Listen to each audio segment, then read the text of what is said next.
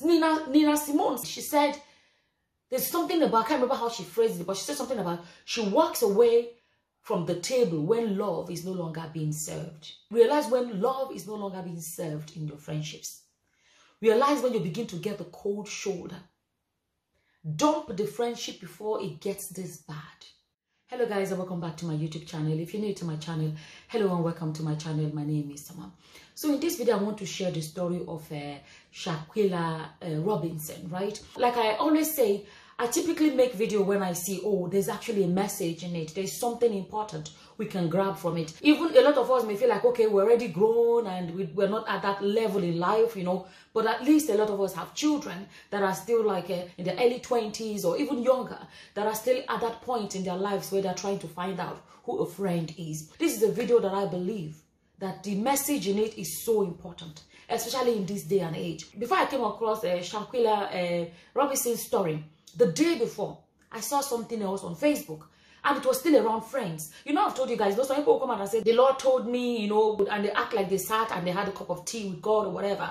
I don't say that. But when I come across the same kind of topic twice within few days, I feel like there's someone telling me, for those of us that believe in God, you know, I believe that has to be God saying to me, okay, use your platform and address this topic. You know, this young lady, Shanquella, unfortunately, I believe she did not know when friendship was over. She did not know it. And it can happen to anyone. To you watching me, it can happen to me, it can happen to you, it can happen to any one of us. So this young lady, with a group of friends, I think there were 6 or 7 of them, I'm not really sure. They said they were going on holidays to Mexico. But from the way it's looking now, it seems that it was a holiday planned to go end her life. But she didn't know it. Right? I came across the video. And I can't share it here. It's a bit, I couldn't even watch the rest of it. This girl went on holidays with her friends. And the next thing, the mother said, and one of the friends rang her and said that Shanquella wasn't feeling too well. And she asked her what was wrong with her daughter. And she said, oh, she had alcohol poisoning or whatever. They didn't want to tell the mother the truth. It was later on, about 24 hours later, the mother found out that her child was gone. Apparently what happened, I came across the video, I couldn't watch it and I can't share it here, but I'll give you guys an idea of what happened in this like a hotel or accommodation where they were staying, that Shanquella apparently was in the shower. You see, they blurred some parts so you couldn't see it very well. They came at her when she wasn't even expecting it. And well, in that particular video, there's this male voice that was recording it, and this other female that was hitting her, and she didn't hit her back once. Let me tell you guys, it is her today, it can be anybody tomorrow. The message I want to bring out at the end of this video is recognizing when a friendship is over. Some of us are holding on to friendships that are already dead. We're holding on to friendships that have stopped existing since, but we did not know it. Or we knew it, but we're just managing it. It's not worth it. And this, her so-called friend, was hitting her from all angles. She didn't hit back. There was at a point where she landed on the ground and this lady continued. Eventually, the autopsy found out that she died from a broken neck and a broken spine. A lot of bruises all over her body. She never lifted her fingers once. It's going to make me emotional. She never fought back once. Because when you were hitting someone and they didn't even pick their hands up to hit you once, what anger is that in you that enables you to keep going at someone that didn't even bother to hit you back once? And this other guy was recording and he was saying to her, oh, at least fight back.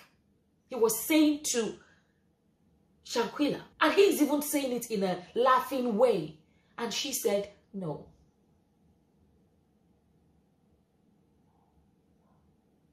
She chose not to fight back. You know, some of these kind of people, they pick their victims perfectly.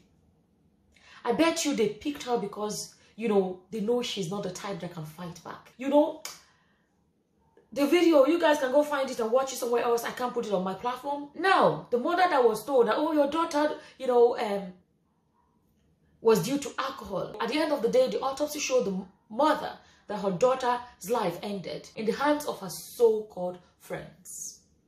Like, you worry for your children and be like, okay, don't do this. But they are with your friends, they are safe.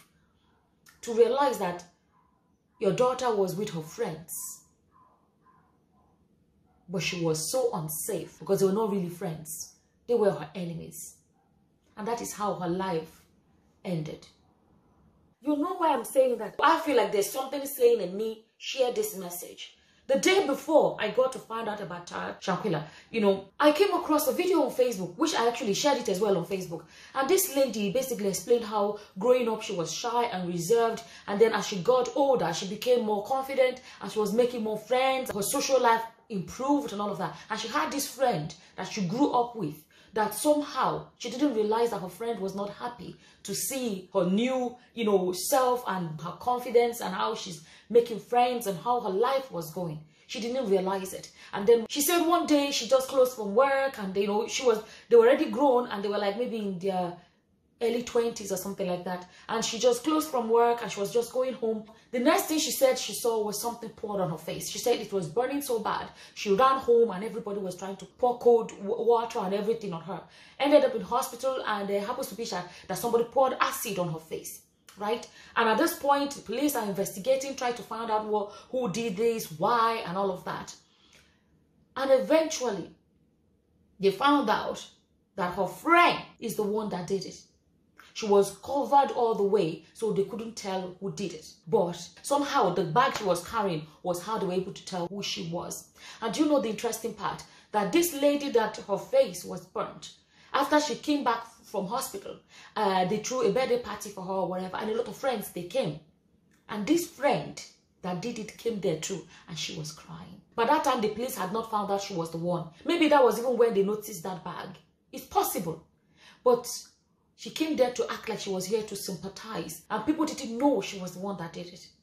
Let me tell you guys, when you see signs in a friendship, signs of jealousy, signs of unnecessary competition, let me tell you, there are some healthy competitions. My friend is doing well academically. I want to do well too. I want to study so that we can have good grades. That's healthy. When I call it, it's not even competition. Maybe I call it competition, but it's like to use your friend to motivate yourself. Those are good ones. But where it is a jealousy kind of competition, run. Sometimes the signs are there, but we ignore it. We'll be like, oh, that can never happen to me. Oh, that happened to Shanquella.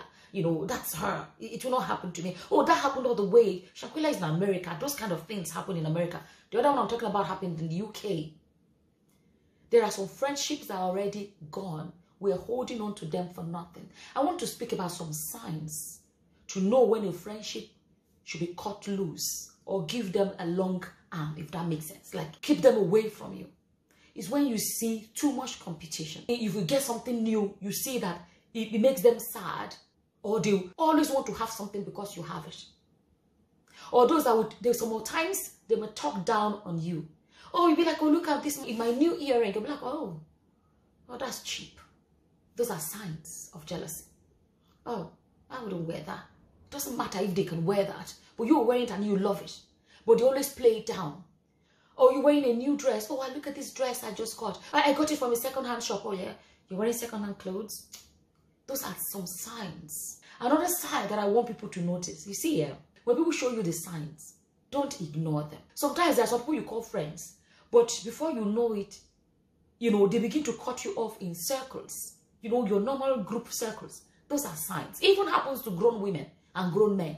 When they begin to cut you off like that, help them and cut yourself off even better. When someone, for example, that you thought used to be your friend, and you hear that they had a birthday party, invited some friends, but didn't invite you, my dear, you have to question, are you still friends? I'm just being honest. Or some things may happen in their lives, and they won't tell you. Or they're getting married, they're having a wedding. How can someone be your friend? And let me tell you, like, that is one of the biggest ones, right? If you friend, someone you call a friend is getting married and you're not invited. And when I say you're not invited, it's not like, okay, they decided to invite only their family members. If they invited other friends and they did not invite you, that is a sign. Take that sign and run with it.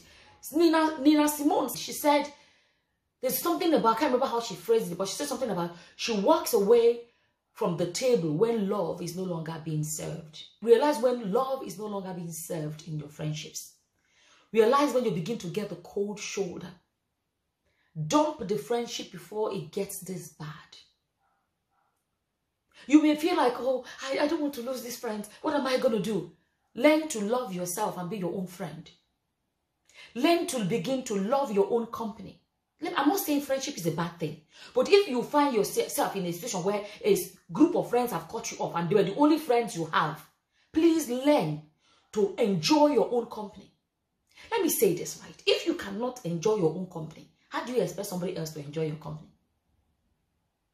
Learn to know to find yourself and choose where you want to be. But make sure you are choosing to be where you are welcomed.